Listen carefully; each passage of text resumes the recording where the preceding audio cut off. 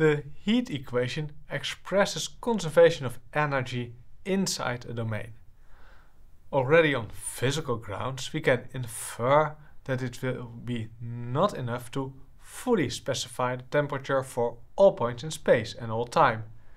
The initial state will matter, of course, and what happens at the boundaries matters as well.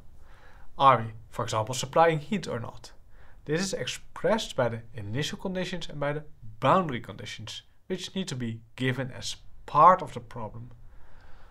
What these conditions are is usually dictated by the underlying physics of your problem. For the heat equation, we will discuss a few possibilities, which are the conditions you will encounter in practice most often. So, here we have our rod again with our heat equation as we derived earlier, where the temperature is given as a function of x and t. Now, boundary conditions.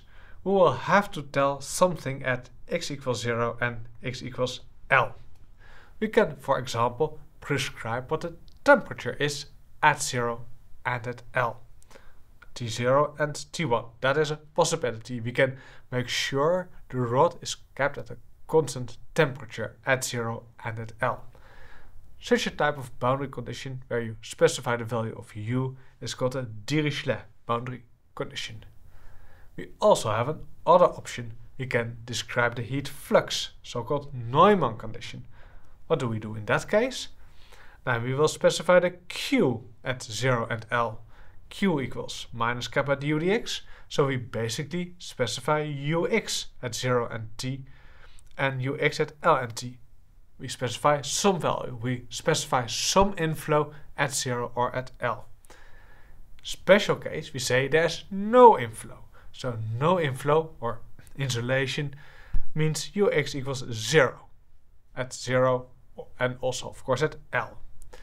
So that are two possibilities. Dirichlet boundary condition, Neumann boundary condition. And of course 3, we can prescribe many more things. We have many different types of boundary conditions, which will be usually more difficult.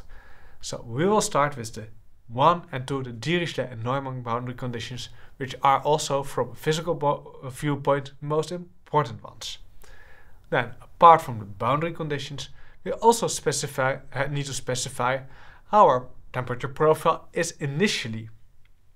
So we have to specify some initial condition at time 0.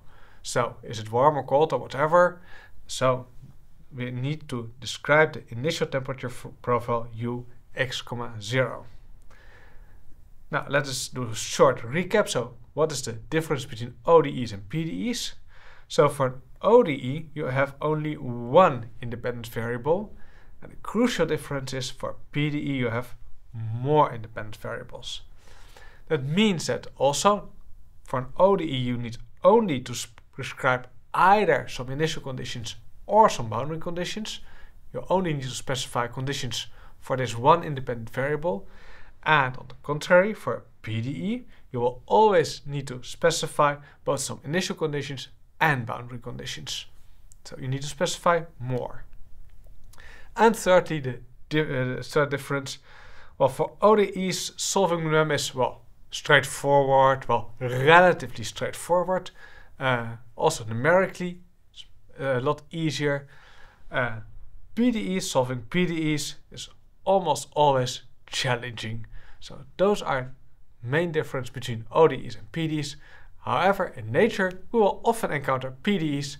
So even though they are more challenging than ODEs, we will really need to be able to solve them as well.